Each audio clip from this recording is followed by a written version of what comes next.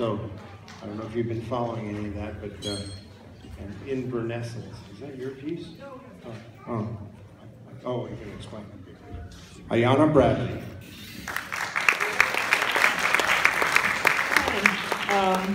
Sure. Oh, awesome. Okay, this is a better than basketball. I just wanted to sort of explain the name since we have time.